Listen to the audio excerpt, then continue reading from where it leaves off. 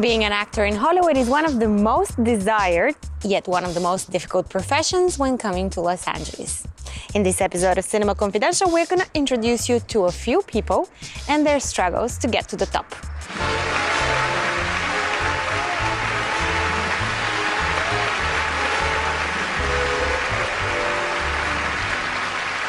Thank you. The nominees for Best Performance by an Actress are Anne Bancroft in The Miracle Worker, Bette Davis in Whatever Happened to Baby Jane, Katharine Hepburn, Long Day's Journey into Night, Geraldine Page for Sweet Bird of Youth, and Leah Remick for Days of Wine and Roses. And the winner is...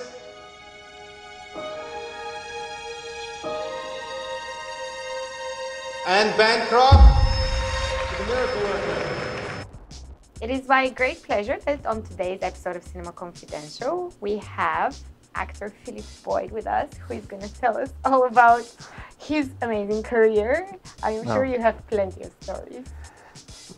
I've been around for 25 years doing it, so I hope that I have a few stories. Yeah. Oh, great. Well, let's start from the beginning. Okay. Why acting? Well, it's funny. I had an older brother growing up. He was a year older than I was, and he got involved in the theater program in our school back in a place called Conyers, Georgia. I was always consumed by art growing up. I wanted to play piano. I wanted to play guitar. I wanted to draw. Unfortunately, the town that I grew up in, it was very much a sports-related type environment, so my father encouraged me to do sports rather than be in the arts.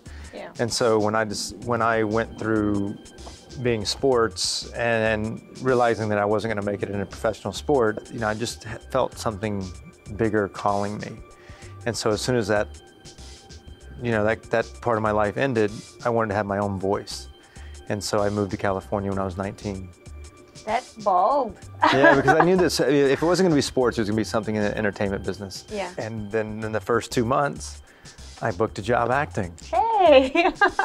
And it was called Raising Canes, with an S. There's a movie called Raising Cain, and it was about another family growing up in a small town and that type of thing. And I played an older boyfriend or a love interest of a woman named Michelle Williams. Michelle Williams had a fantastic career, but I got to play her love interest in the series for 6 episodes, but we never aired. Oh no! I know. So what was the first project that you actually felt was big and meaningful and aired?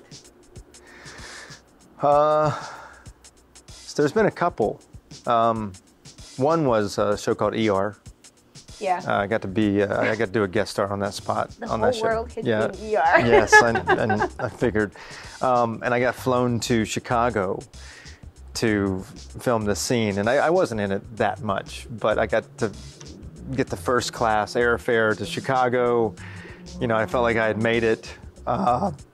Went to Chicago and got put up in a hotel and got to hang out with the cast and everything. And Anthony Edwards directed the episode, who played Goose in Top Gun, which is one of my favorite movies of all time. And to get to be directed by him was something I was like, wow, this is really neat, Brian. Neil, if it does turn out, you'll go down in history. What kind of thoughts do you have about that when the thought hits you? Gosh, suppose that flight successful? We're planning on that flight being successful. I just meant how you feel about being a part of history. I think I can shed some light here. What is, according to you, the quality of a good director? You've obviously worked with him. You worked with Forrest Whitaker as a director. Yeah. You've worked with Damien Chazelle as a director. The difference between a good director and a director that is like a power trip. Like Damien Chazelle is somebody that knows what he wants. He sent us, every actor on the film, he sent us a 300-page picture book with everything detailed in it, exactly what he was going to shoot. He wanted to make Ryan Gosling's character, Neil Armstrong, be very serious, very, and then very serious so much to the point that it made the reporter a little bit nervous. And so we did it a couple of times, and then I saw Damien talk to Ryan up on the platform, and I and I asked him a question, and Ryan did something where he goes, I know what you said to me, like out of the blue, like started changing the dialogue, and I'm like, Oh God. No, I said, you know, whatever, and then so that's what he wanted. He wanted to throw you off. he wanted to throw me off, yeah, and so he comes back around, and Damien says, sorry, man, we changed the dialogue. I said, well, I mean, Ryan, he's just so damn handsome. I just, you know, got a little thrown off there. And everybody laughed, and it was fun. Of course. Yeah. What does your tattoo mean? The 5? Mm-hmm. Now this is a story that not a lot of people know. This will be the first time that I'm ever telling it on camera. So oh wow. You get this story. Thank you. So I told you about my brother who passed away 7 years ago of cancer. We were a year apart. We grew up playing sports together. My number was always number 5. When my brother was diagnosed with cancer, he went through some treatments and then it got bad. And so I left California and I went back to Georgia to be with him, to be by his side, and to make sure that he was going to get through this cancer treatment. So I show up, and his counts were really high, and through the process of me being there, his counts went back down to normal. Wow. And we thought he was going to pull out of it like a miracle, you know.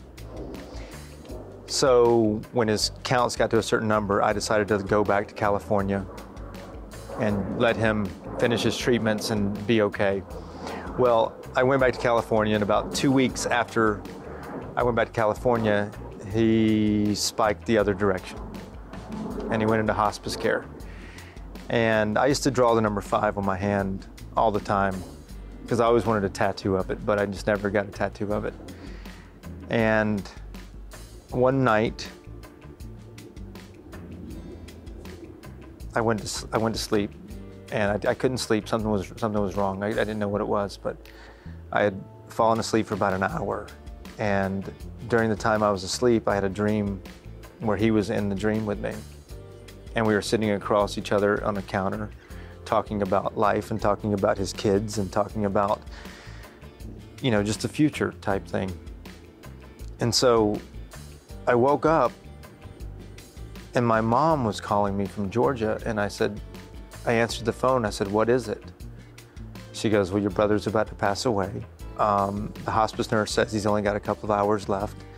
I'm gonna hand the phone to him so you can say whatever you want to say to him, and that'll be your last words, you know? So she hands me the phone to him, and I said, hey, David, I'm gonna see you as soon as I can. I'm gonna get on the first plane I can to come see you. And he said, what are you talking about? I just saw you. And I said, okay. I said, but I'm gonna get on the plane as soon as I can and come see you. So I tried to call the airline. I called the airline right after that phone call. Said I need a flight out, you know. No flights that day. Out of all the airlines, all the flights were booked to Georgia. So I got on a flight the next day, and he's still alive. I fly in the next day, I think it was a Tuesday. I fly in. As soon as I get off the plane, I call, make sure he's still alive. And, sorry. So they said he was, and so I get in the car, the rental car, and I drive to the house where he was in hospice care. And I show up to the house, and the whole family's there, and they're all in the living room. And they open the door, and they say, "Hey, listen, just to let you know, he's in the back room, and he's in a coma. He hasn't been able to speak, or he hasn't woken up all day. You know, but you can go sit with him if you want to." So I go back to the bedroom. I open the door, and as soon as I open the door, he looks up, and I walk over to him, and he goes, "I'm at the end of my road." I said, "I know that, I know, I'm here." So I sat there with him, me and his wife, and his daughter came in, and we sat there for a while, and we talked about everything, and then played some of his favorite music. Like Pearl Jam was one of his favorite bands, and And so we played all the Pearl Jam songs, and we talked to him, you know, for a long time, and laid there with him, and then he passed away. And the hospice nurse said, "I'm calling it at 5:55. Oh, wow. And I was like, "You sure it's not 5:54, 5:56? Like, it's 5:55. And so it's crazy, but he died with a smile on his face. And he was cremated. So the following year, I had some of his ashes, and I was back in California, and I decided that I was going to go spread some of his ashes up PCH down by the water. Yeah. So I get in my car at 5 o'clock in the morning, pitch black outside. I start driving. 5 o'clock for a reason. Yeah, well, I planned on getting up at 5 o'clock and driving out, and I was going to spread his ashes at 5:55. And so I'm driving up, and it's like 5:48. And I can't find a street to turn off on, so I said, okay, the next street I find, I'm just gonna turn off this street and go park down by the water and just get there as soon as I can. I drive down, the street takes me right down by the beach. I had a backpack with a camera, a bottle of water, and some of his ashes in it. I run down to the beach, and I'm looking at my phone to see what time it was, and it's like 5:53, and I'm like, okay, all right, I have some time to say some things. And so I said at 5:55, I said, you know, show me you're still in my life, and you know, that you're gonna be a part of me for the rest of my life, and sort of thing. So 5:55 hit, and I spread his ashes, and I sit there for a minute, just, you know, enjoying the moment. And so I turn around and go back to my car, and right behind me, which I missed because it was pitch black, right behind me the whole time I'm there is a lifeguard stand with a big number 5 on it. And so I just start laughing, just looking up and going, okay, all right, I get you. You always be in my life. Right. And so I get back in my car, and I'm driving back down PCH. It gets better. I'm driving back down PCH. I'm on the phone with my mother telling her what just happened, and my gas light comes on, and I still had a ways to go, so I pull into a gas station, and I get out of the car, I start pumping my gas. I'm at gas pump number 5. I'm like, this is crazy. It's crazy. So then I'm going to meet some friends of mine at a restaurant called Lucy's El Adobe on Melrose, and we had known the owner there, and some friends were meeting me there, and we show up, and we always sit in the back patio area, and the owner says, "Are you here to meet, you know, Neil and Uwe?" And I said, "Yeah." She goes, "I know you guys want to sit in the back patio today, but it's closed off for a private party for KTLA Channel 5. She goes, "But you guys can still sit back there." And I had drawn the number 5 on my hand that morning, so right after that lunch, I went and got it tattooed on my hand, and it just, things like that happen a lot. Like, just where I'm at in my life, some 5s always tend to pop up. Yeah, it started raining, yeah. Yeah, but my God, thank you for that story. Yeah, Have of course. you considered writing that into a feature film? Not yet, but it'll be in my book when I write my book, you know. You should. Now everybody knows it, but.